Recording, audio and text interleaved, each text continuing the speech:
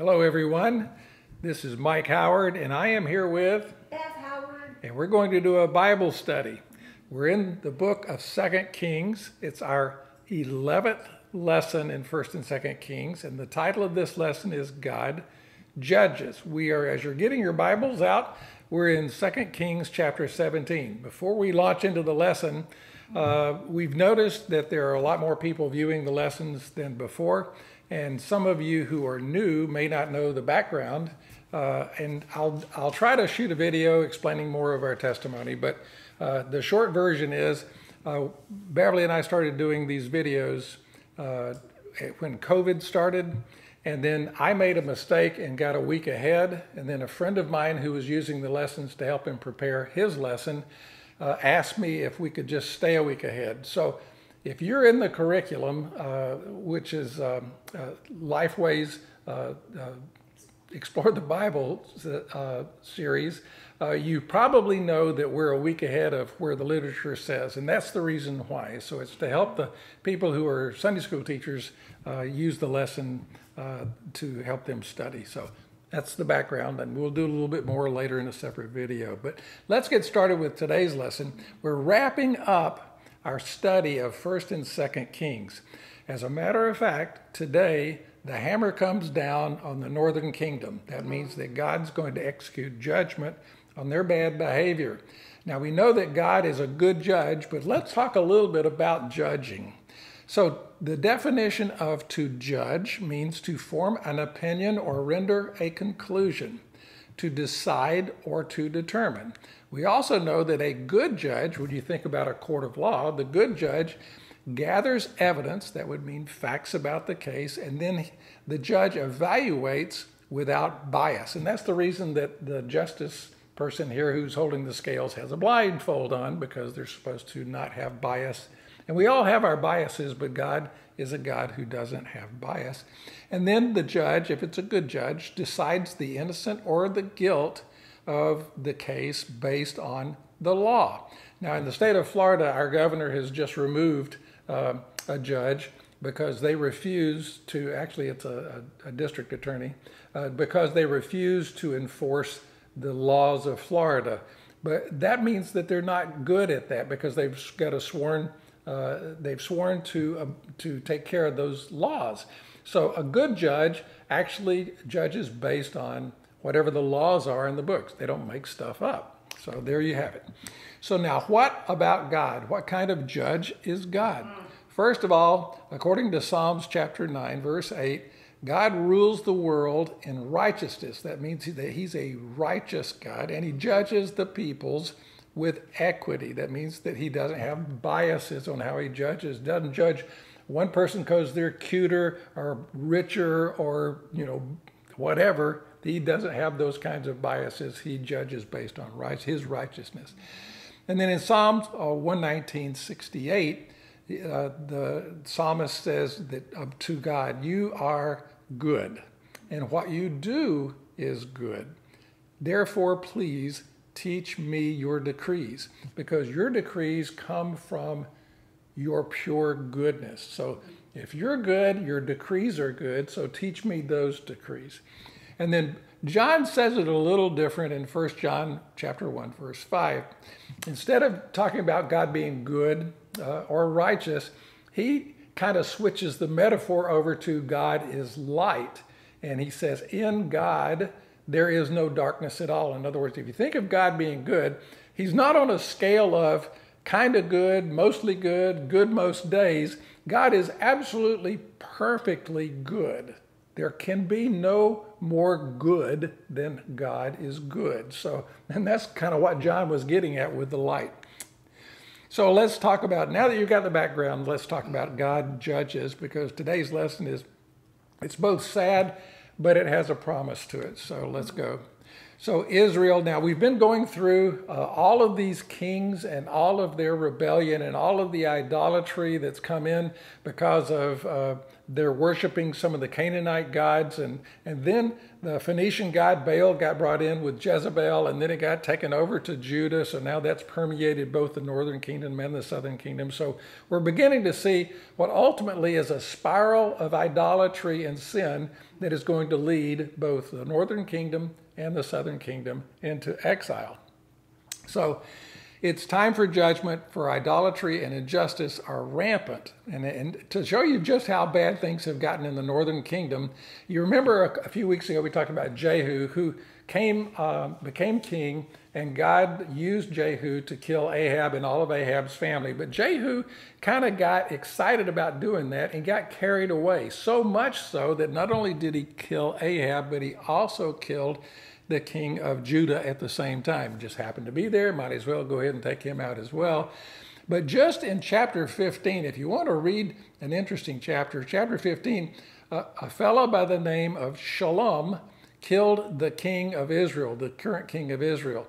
And then a paragraph later, Menahem killed Shalom and took over as king. And some of these kings were only kings for a couple of weeks. And then Pekah, a few weeks later, killed Menahem. And then Hosea came along and killed Pekah. That's a lot of killing. All of that, 4 kings were killed or assassinated. And so you can tell that the nation of Israel has kind of drifted into a lawless, godless place. And it is at that point in time that God says, that's enough. I'm giving up. So there's a promised exile in Deuteronomy 28 through 30. Now, some people believe that the Bible or the Old Testament or the books of the law were completely lost. And as a matter of fact, in I don't think it's next week's lesson, but the last lesson that we're going to have, they actually find a copy of the law and read it. And when they do, they're like, whoa, we didn't know this. Well, they should have known it, because back in Deuteronomy 28 through 30, Moses is giving a speech to the nation before they cross the Jordan and they go into the promised land. And part of that speech, of course, is the blessings and the curses. But during that speech, Moses reminds Israel of their covenant with God. And this covenant was the covenant that he made 40 years earlier when they came out of Egypt. He made this covenant based on the 10 Commandments. He said, then he lists the blessings if they obey the law and the curses if they disobey. And we talked a little bit about the curses last week. But the ultimate curse is that God is going to remove them from the land, and that's their promised land, and also remove them from his very presence. So he's going to cut off fellowship with them, which is way worse than getting removed from the land. So the promised exile, we're going to get started in 2 Kings chapter 17, verses 5 and 6. The king of Assyria invaded the entire land. And this, when he says the entire land, it doesn't mean the southern kingdom. He's just talking about the northern kingdom here. He marched against Samaria, that was the capital of the northern kingdom, and he laid siege to it for 3 years.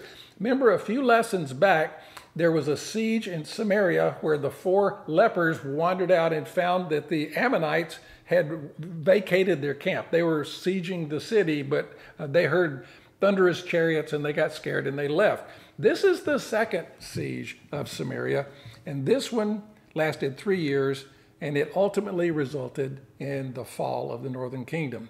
So the 10 lost tribes, I'm sure you've heard of the 10 lost tribes. It's all of the tribes except Benjamin and Judah. Those tribes are lost. They were sent into exile, never to be heard from again. We don't see those tribes again until Revelation, when God brings them back from all over the planet. So verse 6, in the 9th year of Hoshea, the last king of the northern kingdom, the king of Assyria captured Samaria, and he deported the Israelites back to Assyria. He settled them. By the way, he also sent people from Assyria back into Samaria to inhabit that territory. So he kind of did a swap. He settled them in Halah, in Gozan, on the Habor River, and in the towns of the Medes. So they were sent into exile throughout the Media Persian Empire, what became the Media and Persian Empire. So now we're going to switch to kind of a courtroom setting here. And the writer of this scripture is going to detail the case for us. So it's kind of like a court reporter, And so he's going to go through the details of what happened in this trial. So what's the crime? They violated their covenant. That's the crime. All of this took place, verse 7, because the Israelites had sinned against the Lord their God, who had brought them up out of Egypt 700 years earlier from under the power of Pharaoh, the king of Egypt. Now think about 700 years. It's 2022 right now. So that's 1300, the year 1300. That's a long time ago. So it's been a long time since they came out of Egypt. But they had all of these wonderful things, these wonderful festivals and feasts and priests that reminded them, should have reminded them of this covenant. They had 3 charges against them. The first charge was they worshiped other gods. The second charge, they followed the practices of the nations that the Lord had driven out before them. So the Canaanites who lived there, when they came in and took over, they didn't get rid of all the Canaanites, and as a result, they married into those families, and then those families brought in the worship of those Canaanite gods. So they followed the practices. If you worship a specific god, let's say it's Baal, then you're going to follow the practices of Baal, okay? And so that's what they were doing. They were following the practices of the Canaanite gods. And then it makes it even worse. And then they followed the practices of some of the kings of Israel that some of the kings of Israel had introduced. Remember, Jeroboam he had cast these 2 golden calves, which kind of takes us back to Aaron's golden calf that he did while Moses was up getting the 10 Commandments. So he put one in the northern part of the kingdom and one in the southern part of the kingdom.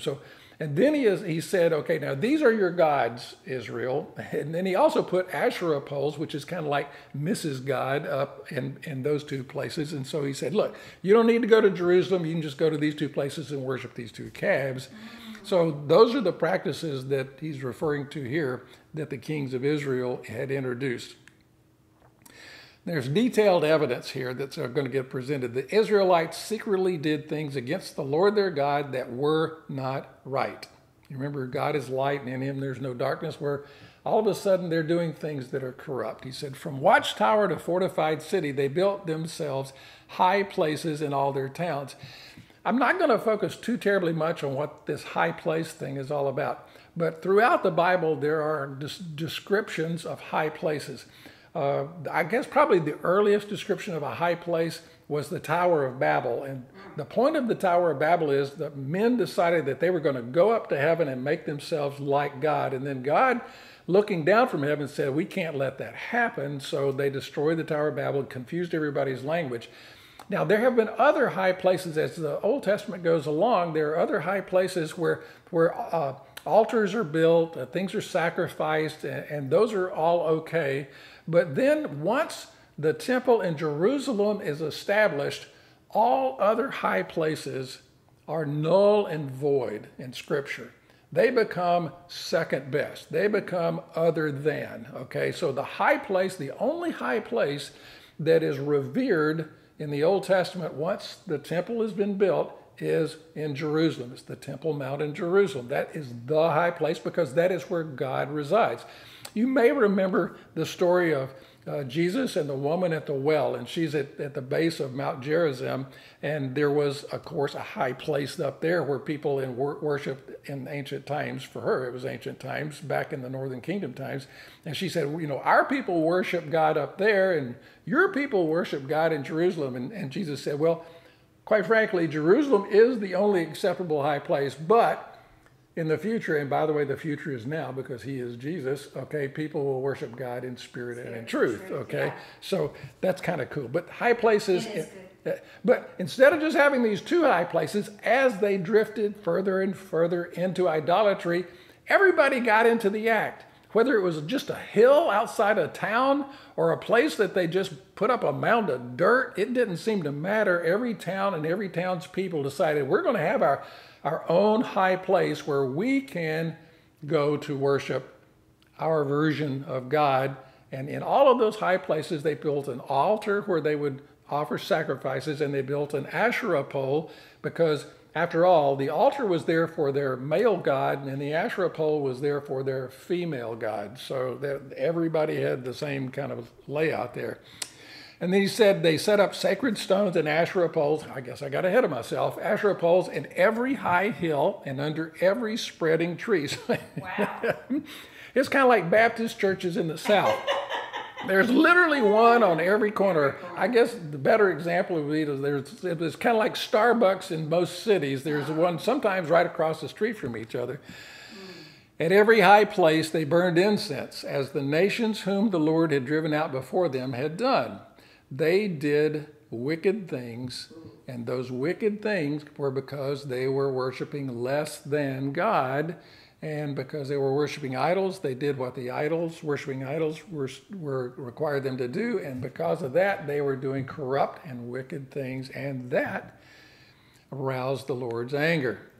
Now, I'll go back to Deuteronomy, and we're going to take a look at what Moses warned. He said, you must not worship the Lord your God in the way that they worship their idols, because when they worship their gods, they do all kinds of detestable things that the Lord hates. And then he says, let me just give you one example of something that they do that the Lord hates. It's so extreme, they even burn their sons and daughters in the fire as sacrifices to their gods in an effort to get their sins forgiven and to win their idol gods' favor. They give up their firstborn, or maybe even more, of their children to try to buy their way into the good graces of their idol god. Once more, the high place. Remember Babel, they tried to get into heaven and be like God. Well, this giving of your sons and daughters, these detestable things, are an effort that people are making to get the favor of their gods, win God's favor, their God's favor. He says they worshipped idols, though the Lord had said, you shall not do this. It's the first and second commandment. If nothing else survived for 700 years, you would have thought the 10 commandments would have survived. Somewhere on somebody's wall, these commandments had to be available, and all they had to do was read the first and the second, and that would have kept them out of trouble. Now, as far as God is concerned, he was not silent. While they were on this downward spiral, drifting into corruption, worshiping idols, he was not quiet. He had people called prophets and seers, and they were constantly warning the people that what they were doing was leading to something bad. It says in verse 13, the Lord warned Israel and Judah through all of his prophets, whether it's Elijah or Elisha, or we'll get into next quarter, we'll get into Amos, and we'll get into Hosea. All of these prophets were about the same time, and they were trying their best to warn everybody that things were not going to end well. And all these prophets, they had one message: you've got to turn back to God. You've got to turn from your evil ways. And he reminded them of the covenant. He said, and observe my commands and decrees in accordance with the entire law that I commanded your ancestors to obey, and that I delivered to you through my servants, the prophets. Okay?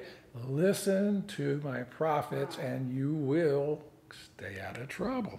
But what did they do? Instead of listening to the prophets, they didn't want to hear what they had to say, so they killed most of the prophets. But they refused to listen, and this is judgment. This is where the judgment comes. Even though they had the covenant, even though they were reminded of the covenant, they refused to turn and return back to God. They wanted to worship their idols. And so he says here in verse 14, this is the court reporter, but they would not listen, and they were stiff-necked as their ancestors who did not trust in the Lord their God. They rejected his decrees and his covenant that he'd made with their ancestors, and his statutes that he had warned them that they needed to keep.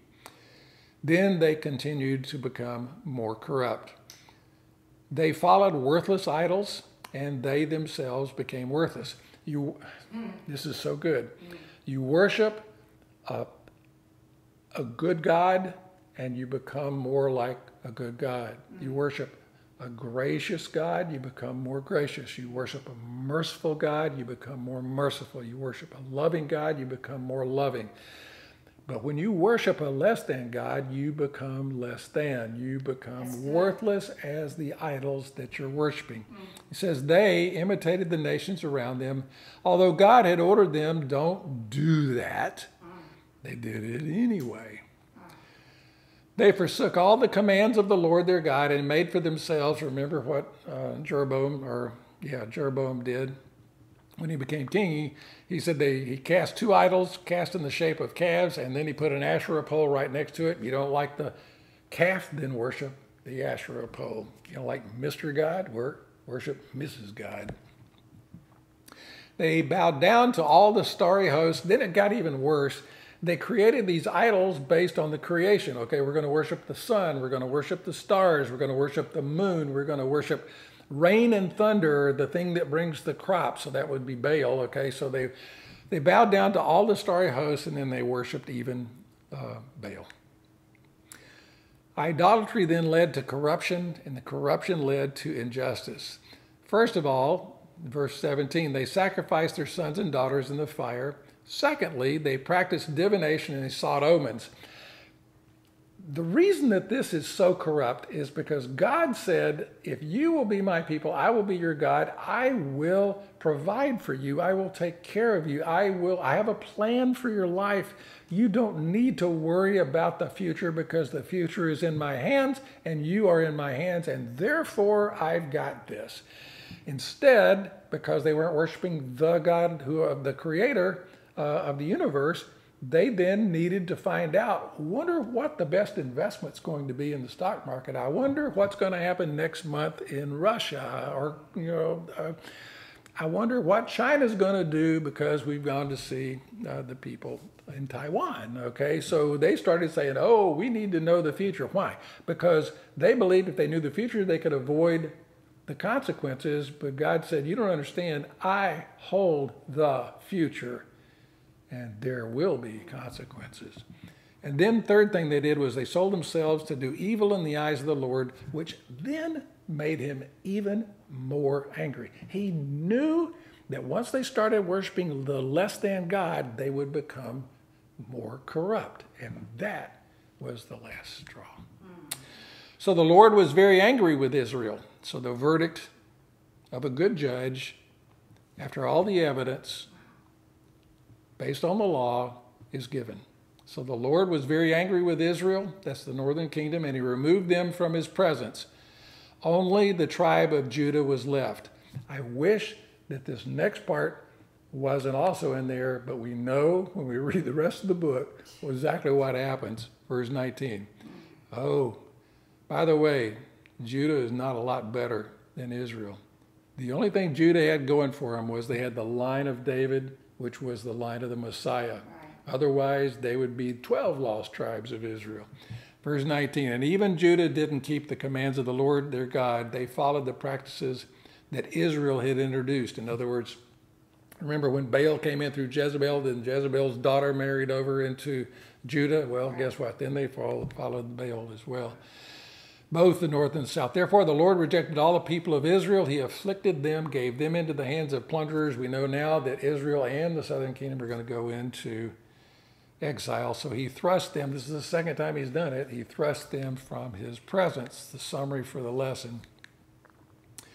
The exile. We talked a couple of weeks ago when we had those four lepers who found out that God had provided relief from the siege, and that the whole type of that lesson was that God provides, and that theme goes from Genesis all the way through Revelation. God is a God who provides life. When death is imminent, God is the God who provides life. We are dead in our sins. He provides life in Christ. Okay, so that's a theme that goes throughout. But another theme that's camped right on top of that one that goes all the way from one end to the other of the Bible is the theme of exile. When people reject God, he must separate them from his presence, just like he got through telling Israel and Judah that he's going to do. And all you have to do is go back and look. Adam and Eve were separated from the Garden of Eden and from the presence of God. In the days of Noah, people were separated from God. As a result, they were drowned. Okay, only Noah survived. In Sodom and Gomorrah, they had become so corrupt that God had to separate them from their lives. He destroyed them. And then this week's lesson, Israel, and then in a couple more weeks, Judah are separated from God. But all of those are just shadows. Those are just shadows. They're pictures of the great separation, the great exile. And the great exile is we are born separated from God. Our spirits are dead within us. We must be reunited from that exile. And that's where the provision of God comes in, because he sees that we are separated and he provides that life through Christ for us. So this whole lesson, this whole episode of them going into exile, all of the exile examples that I've got here on the screen, those are all the theme of us. They're about us being exiled from God's presence and returning. Rejecting God leads to self-worship. Now, you don't hear a lot about idolatry in the New Testament, but it's there. It's there because it's called living in the flesh, living according to the flesh, Paul talks about. Self-worship in the New Testament is idolatry. That leads to dissipation. That means squandering or wasting your life, or violence or injustice. Those are the things that happen when we worship ourselves. We become prideful, arrogant, and then things don't go well from there. The conclusion of the lesson is this. First thing that pops into my head, why is God so against idolatry? I mean, let's face it. That's really what we've been studying about for the last 11 weeks. Well, it turns out that God is completely good. And when you worship any other god, either one you made up or one that somebody else made up, whether it's Hare Krishna or Buddha or whoever else you're going to worship, those gods are less than good. Okay? By definition, according to the Word of God, God is the only good God. Therefore, any other god that you worship, even if it's yourself, is less than good. And when you worship a less than God, you become less than God's image. And then when you are less than God's image, you're going to treat others as less than too. And that brings injustice. And God hates injustice. So why is God so big on idol worship? Because he knows that when we worship some God other than him, that we're worshiping a less than God. And when we worship a less than God, we become less than. And when we become less than, we treat others less than. And that is the spiral that Israel and Judah went through. So why is God so against idolatry? All the law can be summed up as this: love the Lord your God with all your heart, soul, mind, strength, and body. Love others as yourself. But as Christians, we have a new command. Jesus says, as I have loved you, meaning as I have given my life for you, you then need to love others. Why? Because we love a God who loved us so much that he died for us, just to bring us back from our exile. So what about this exile theme? Well, it says, the Bible says, we've all, like Israel, fallen short of God's glory. God is good. We're not so much. We're separated from God. God sent Jesus, his son, to keep the law. He perfectly kept the law. Only person who's ever done it, okay? And yet he died anyway to pay for our shortfall. So he kept it perfectly, didn't deserve to die. He was innocent, but he died anyway so that we then could be forgiven, restored, and recreated. Recreated means we've been given a new heart, been given a new mind, and we've been given a new spirit.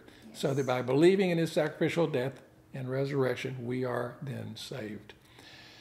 You have a choice. I have a choice. You know and I know that we have put ourselves ahead of God out of selfishness. I've got stories that I could tell you but don't want to tell you about how I have done selfish things that have hurt not only me, but also others in my life. And you know they've hurt God. As David said, against you and only you have I sinned, God. And then he has written all of these exile stories to let us know that he wants us back. He wants us back. They're not in there just for entertainment purposes. There's a reason he wants us back. And he gives you and I a very simple path through faith in Jesus. And he says to us, you've got all these high places. You've got these goals, these aspirations, these dreams, these hopes in your life that however you came up with them, by whatever selfish God you were worshiping at the time, quit going to those high places. Just like the people in the Tower of Babel, you're not going to get to God that way. You're not going to gain God's favor no matter what you and I try to do. Stop trying to get to God, because God brought the high place to us. We don't have to go to our high places to find God. God brought the high place to us. He brought the only high place that we're ever going to need, and it was on a hill called a skull. It was on a cross, and that's our high place. That's where we go to find the presence of our Father God. Pray with me. Father, it's so very sad to read this exile story, and yet it is the story of each and every one of our very own lives. It's my story. It's your story. If you're watching this, it's our story about being selfish, about following our own wants and desires instead of turning back to the God who created us and worshiping him and him alone. Because he is good, worshiping him through Jesus Christ, we become better. We become more like him. We get the mind of Christ. We, Father, can learn how to be righteous, the righteousness of Christ, because that's how you see us, and that's why you died for us. We were in exile, but you wanted us back, and you brought the high place from heaven to earth so that we could know you. In Jesus' name we pray. Amen. Amen. Well, it's a good lesson, even though it's a sad lesson. Now, we got a couple more lessons that are a little brighter than this one. And then we're going to go into some of the minor prophets. Minor only because the books are shorter, but Amos and Hosea are a couple of them. We're going to also hit Jonah, the whale guy, in the middle. But we have a couple of prophets that also go back to this particular point in time in 1st and 2nd Kings. Until we see you next week, stay healthy, be safe, and know that we love you. Take care. Bye-bye. Bye-bye.